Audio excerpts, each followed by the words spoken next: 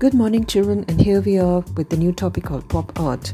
It is a style of art based on simple bold images of everyday items and painted with bright colors. Pop artists created pictures of labels, packages, photographs of celebrities, and comic strips. Andy Warhol was an American artist who was a leading figure in the visual art movement for pop art. So here we are with our A3 size art file, pencil and eraser, medium and big size plastic lid, a scale, a thick black sketch pen, 6 bright poster colors, number 10 and 12 brushes, a plastic bowl and a coloring mixing palette. Make 6 medium sized circles and in the first circle make a wavy line.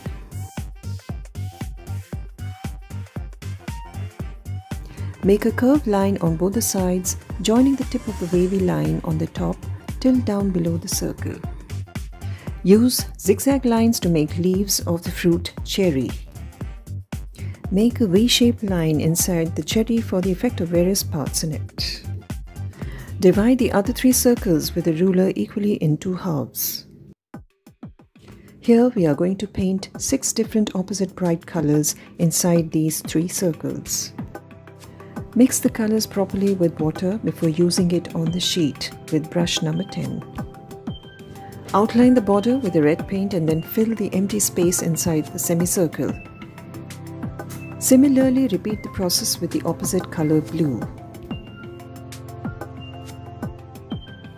The second circle to be a combination of yellow and green, and the same method to be used.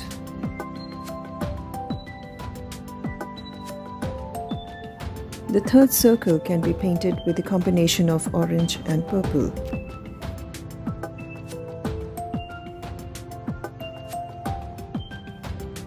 The second last circle to be filled in with dots of the same size and to be filled in a sequence. 2 wavy lines to be made on the tip of the circle in opposite sides. And curved lines to be made on the tip of the circle for the stem of an apple. On a fresh new sheet, divide it into 2 equal halves with a scale in a standing or a vertical form. Then horizontally divide the sheet into 4 equal halves. Make 4 medium-sized circles and draw wavy lines on top of all the 4 circles. Make curved lines on either side of all the circles and a curved shape to be drawn down below to give a shape of cherries. Make V-shaped lines to form the effect of separate sections inside the cherry and continue with the same method throughout the other halves.